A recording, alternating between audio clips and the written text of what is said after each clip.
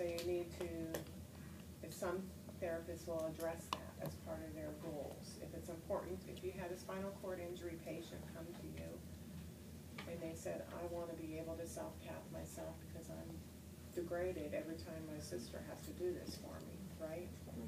So that could be something that you can teach them.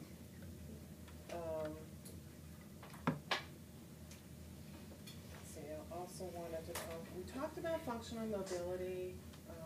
I don't remember if it was a lab that we talked about it or in class. But it's important to use functional mobility is when they're moving from one position to another or from one place to another.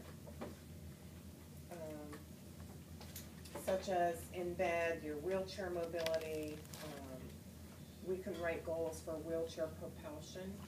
If someone's dependent on having them being pushed by a wheelchair, couldn't we make that a goal for them to